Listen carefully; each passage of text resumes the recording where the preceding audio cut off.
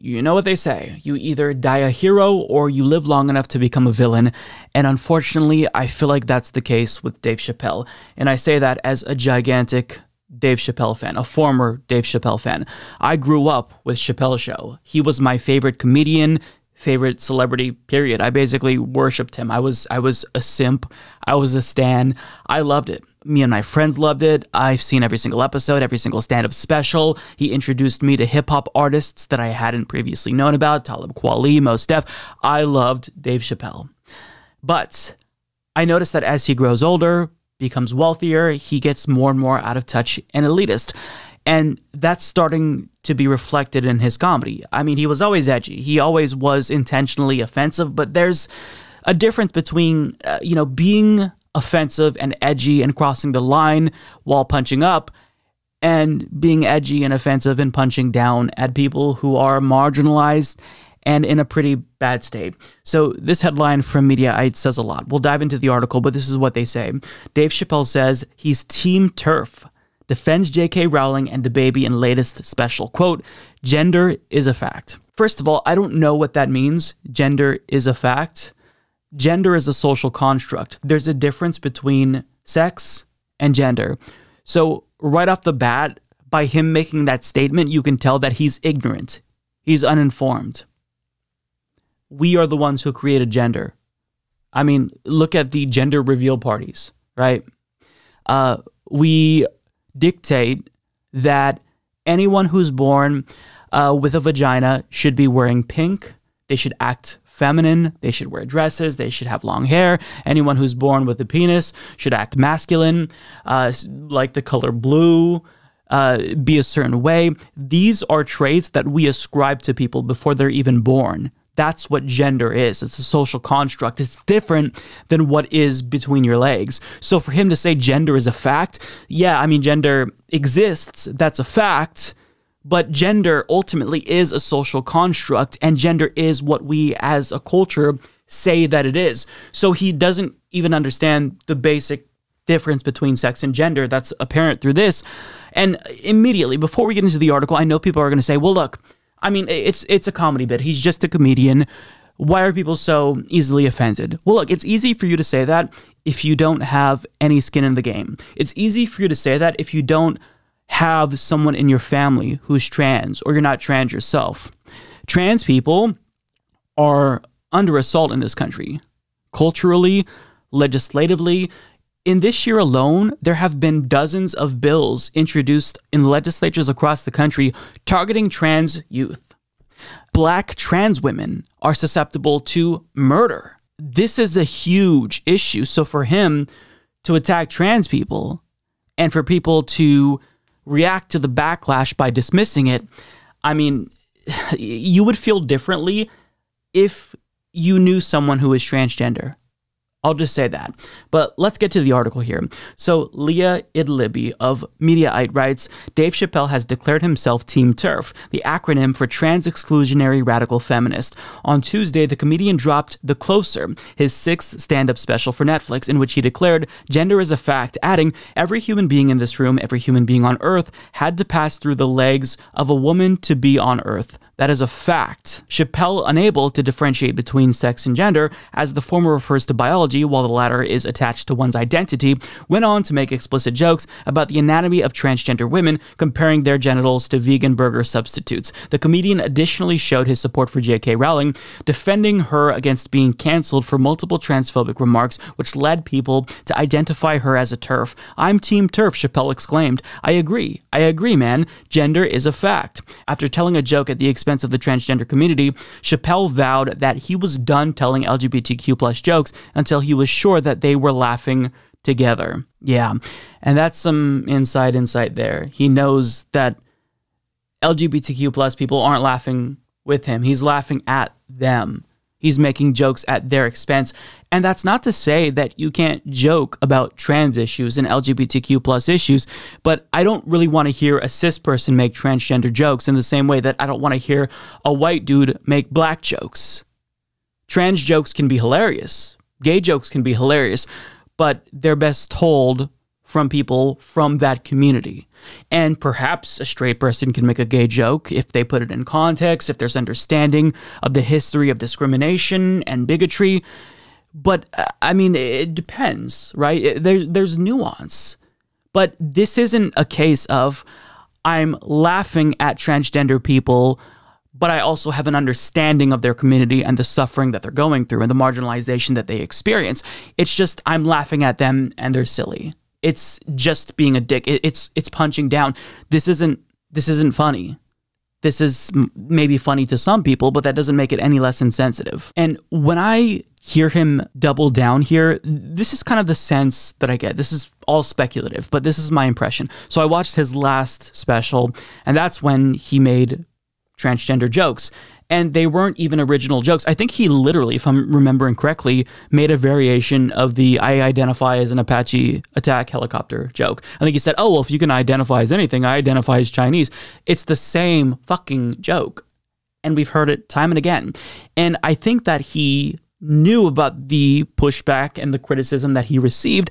And rather than trying to be introspective, he chose to double down, become more hardline in his transphobic beliefs. That's what they are. That's transphobia. That's how it manifests. And it's really sad, but when he associates himself with Joe Rogan, who's explicitly transphobic, with Elon Musk, I mean, we saw that photograph. Like, these are the folks who he's associated with, these edgelords who are stupid, they're elitist, they're out of touch. I mean, you could see how his worldview is getting skewed. He went from an edgy outsider to someone who's saying the same shit. Oh, these comedians are getting canceled. We can't even tell jokes. Can you, though? Because you're telling these jokes. J.K. Rowling is canceled, but is she, though? She's still publishing books. She's still a multimillionaire.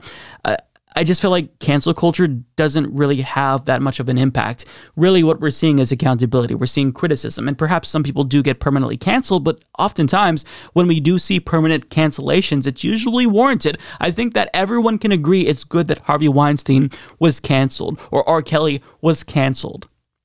But when it comes to criticism, pushback, when transgender people are dying, when trans youth are being homeless, when they're kicked out of their homes by their parents who reject them, it's just, yeah, it doesn't land well with me. Now, getting to the second part, when it comes to DaBaby, here's what he says. In addition to his defense of Rowling, Chappelle addressed the LGBTQ community directly, jokingly asking to negotiate the release of DaBaby, a rapper condemned for making homophobic comments during his Rolling Loud Miami set. Part of the LGBTQ plus community doesn't know DaBaby's history, Chappelle said. He once shot 19-year-old Jalen Craig and killed him in Walmart. This is true. DaBaby shot and killed a man in Walmart in North Carolina. Nothing bad happened to his career. He added, "Do you see where I'm going with this? In our country, you can shoot and kill a man, but you better not hurt a gay person's feelings." So first of all, I don't think anyone disagrees with the notion that murder is more morally egregious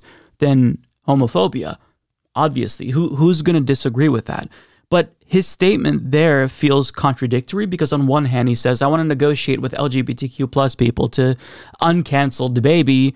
But then he's like, well, DaBaby really should be canceled because he killed someone. So do you want him canceled or do you want him uncanceled? And I get the point that he's trying to make. He's trying to make it apparent that this is kind of a weird standard that we have as a society where we can give someone a pass for murder, but not homophobia. And I don't really even understand what DaBaby's point was with those comments. But if he did indeed murder someone, yeah, probably should be canceled. Yeah, that's... I just feel like that's not controversial.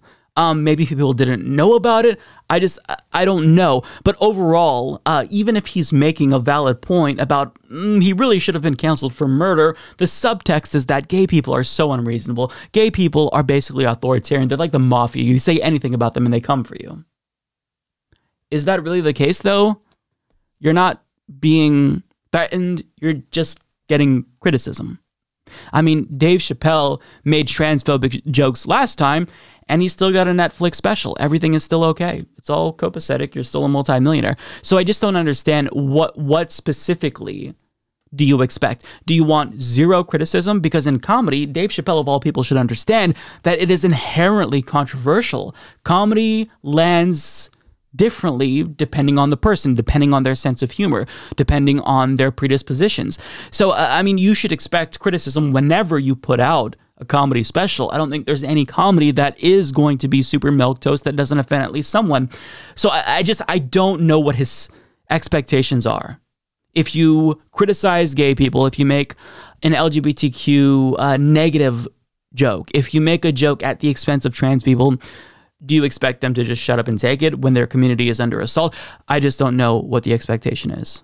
I don't know what he wants. And I do want to share a couple of tweets because I think they do a really good job at putting things into perspective. So Eve6, the band, actually tweeted this out.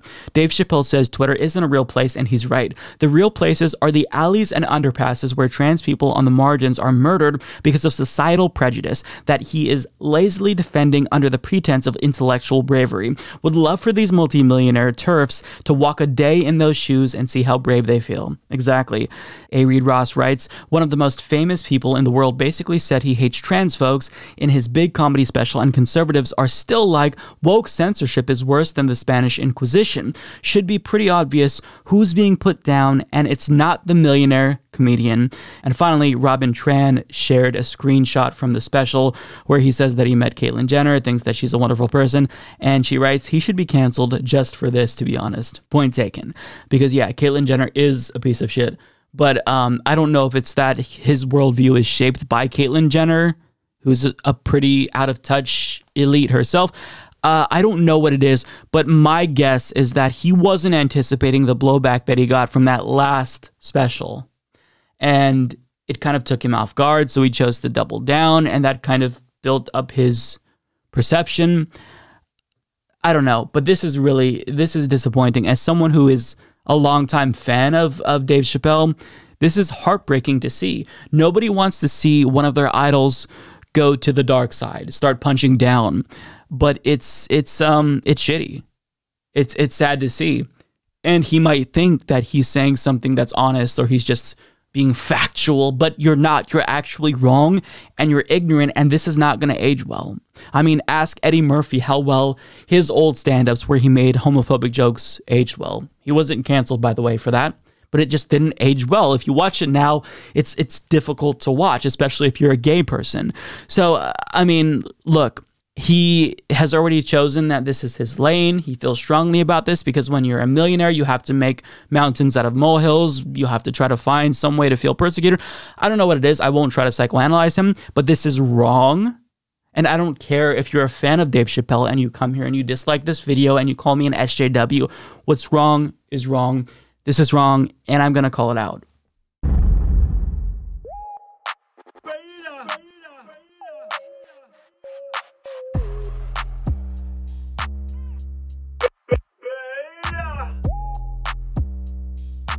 Alpha male, not a beta male.